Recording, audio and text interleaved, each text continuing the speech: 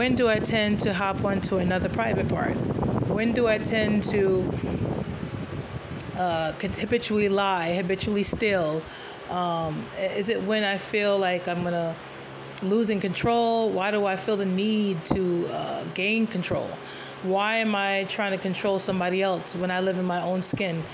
And the only individual that I'm ultimately responsible for developing healthy control over is myself.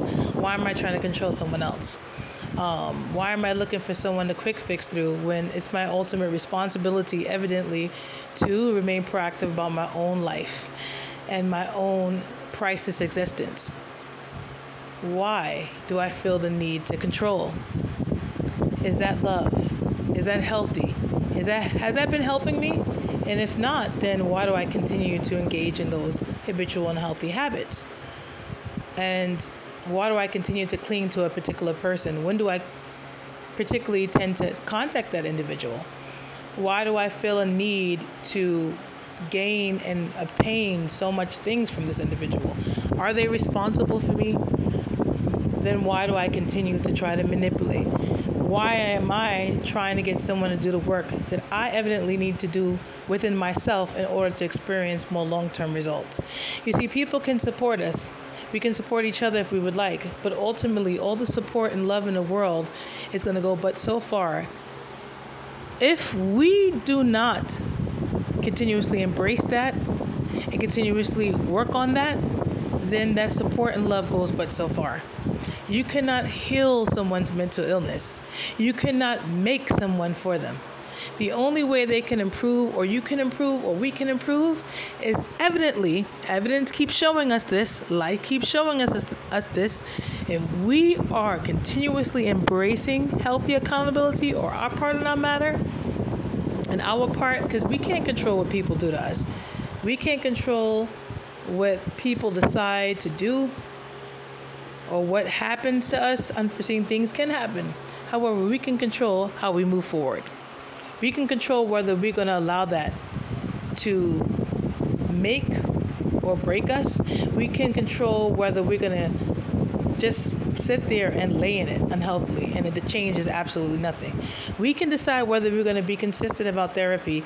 We can decide whether we're going to be consistent about counseling. We can decide whether we're going to look up these life coaches online and learn from that. We can decide whether we're going to engage in the deep breathing, the limited pace walking, reciting of uplifting scriptures and affirmations, post hopeful scriptures, clean up our space so that we don't feel overwhelmed and lay in our depression. We can decide whether we're going to continue to take those supplements that are evidently helping and continue to go to different doctors until we find the right one that can help regulate us. We can decide whether we're going to control our spending habits, turn off the TV if we have to, turn off the social media if we have to. We can take that credit card, and tear it up if we know we can't control ourselves. And we can have control over that. We can. If we continuously work on it, we can develop and get stronger. At first, it's going to be a challenge. When we're lifting weights, it's not going to be like, oh, we go from 6-pound weights and we're going to jump to 20-pound weights. It's a progression. When you continue to work on it, when you continue to practice it, we get stronger and move on to the next level and progress more on to the next page of our life. It is possible.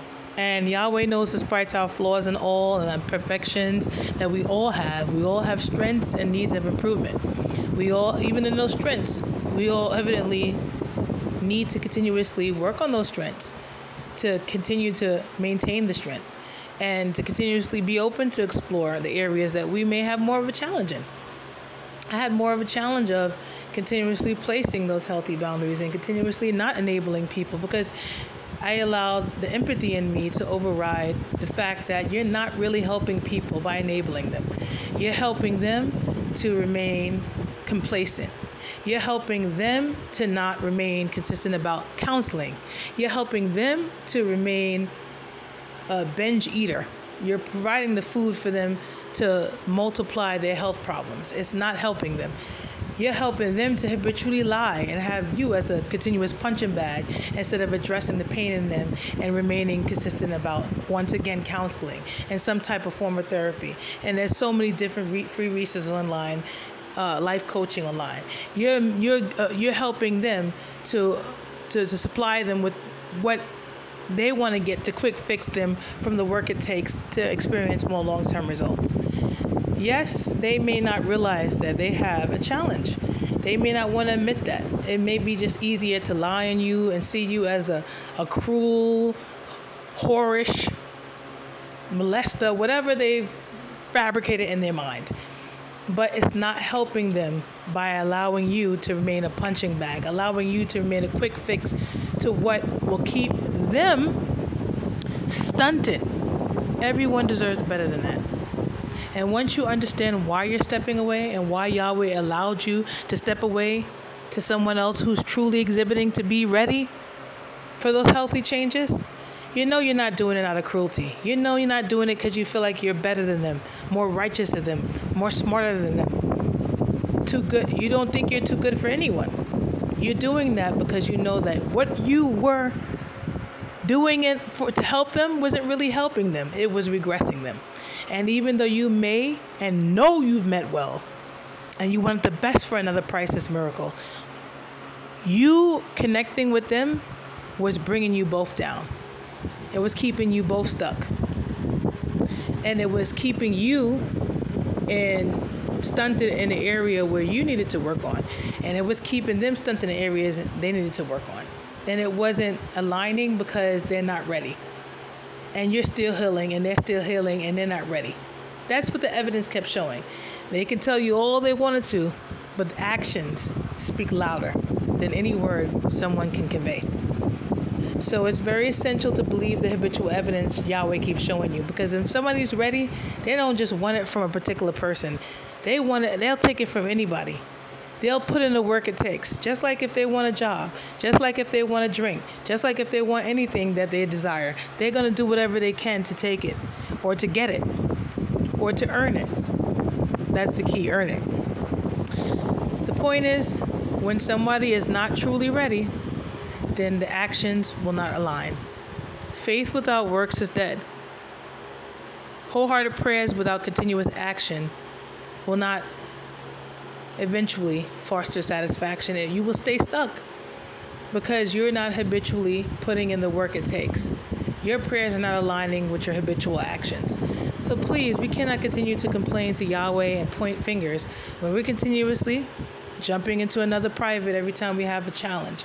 We're continuously lying on people and fabricating and allowing our mania in our brains to take over what Yahweh is showing us.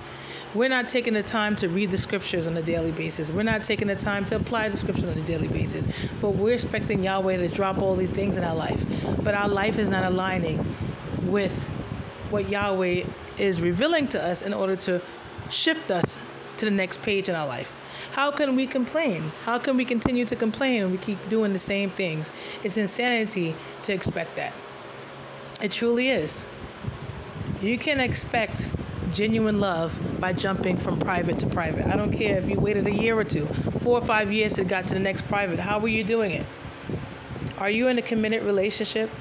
Why do you keep having, producing lives out of wedlock? Why do you continue to jump from person to person when you know that that has not produced anything but confusion and broken hearts? Why do you continue to puff, puff, puff, puff, overly puff, puff, puff, and swift and drink when you know that has done nothing but multiply your mental and emotional health challenges and has depleted from your pocket? You cannot afford another drink.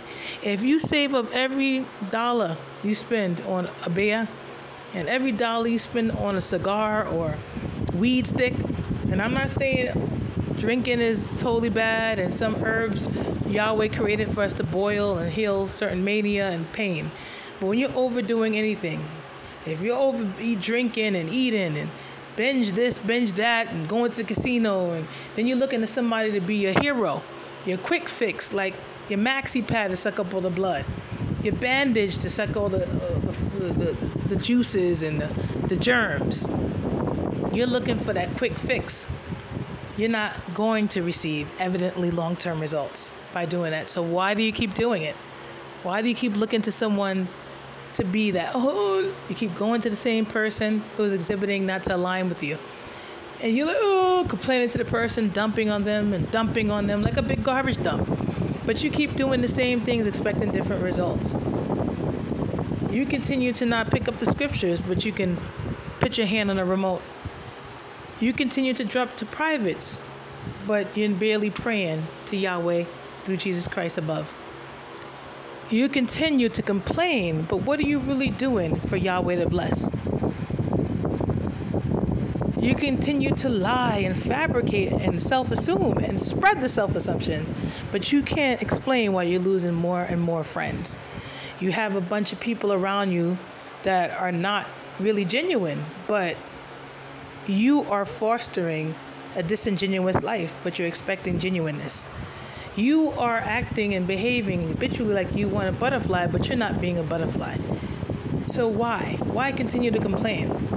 And why continue to enable someone to habitually, mentally, emotionally, physically, and spiritually abuse you? That is not going to help them to love you, Yahweh, and that's not going to help you to love yourself. It's only going to deplete from them.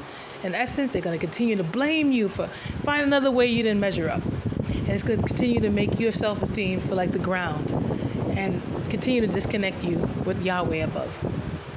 It's not a solution. Remember, habitually enabling abuse of any kind, accepting abuse of any kind, does not heal you or another person. And habitually exerting any type of abuse, whether it's mental, emotional, physical, or spiritual abuse, is not going to help you get blessed from the ones above or have you truly feel loved or be loved. You're going to continuously be in confusion, frustrations, because you're trying to control someone or something that is not in your power or your right to control. You are in control of yourself. Get control over you. You live in your skin. You live in your temple. You live in your body. Get control over you instead of trying to get control over someone else. Don't allow these habits to control you. You control it. And yes, it's a battle. We're human. We have feelings. We have desire to be loved and to love. Sometimes we have things creep up on us and we're like, where's this thought coming from? But it is possible to continuously overcome it. It's up to us to continuously want to do it. And if we know those habits and have done nothing but deplete, wound, add salt to the wounds, then why continue to enable it? Why continue to try to manipulate someone to enable it? 2 + 2 will always be 4. You're not going to outright evidence. You, anybody else are no exception to the rule. Okay? So if you want better, you got to be better. If you want to heal, then put in the work. And if you want to be with people who are healing and they look like they're progressing, then you got to progress and heal and put in the work too, because they're putting in the work evidently. What about you? Much love, everyone. And not everything that you think and that you heard and that you saw even is always accurate. Please continue to pray in wholehearted prayers, continuous wholehearted prayers to Yahweh, Jah Jehovah, through Christ Jesus, Yahshua, above the heavens. Continue to pray over the evidence, whatever Yahweh is revealing to you, and believe what Yahweh is showing you. Don't try to make Yahweh a liar. Yahweh has proven to be accurate, true, and reliable. And if you continue to want to walk in darkness, that's on you. If you want to continue to foster and add on to your own traumas and hurt and wounds, that's on you. But don't expect someone to sit there and drag themselves down with you continuously, because Yahweh graced them with life. You didn't. You're not the originator of life. Yahweh is. And Yahweh blessed every single one of us with life. It's up to us to do something and appreciate it.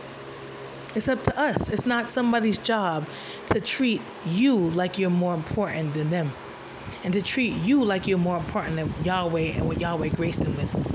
It's not that. No, thank you. Much love to every priceless existence out there. This is not to forever shame or blame. This is what I was led to share in continuous wholehearted prayers and supplications, and my flaws and all. Yes, we can. Continue to rise and catch yourself by surprise. To be continued. Take care.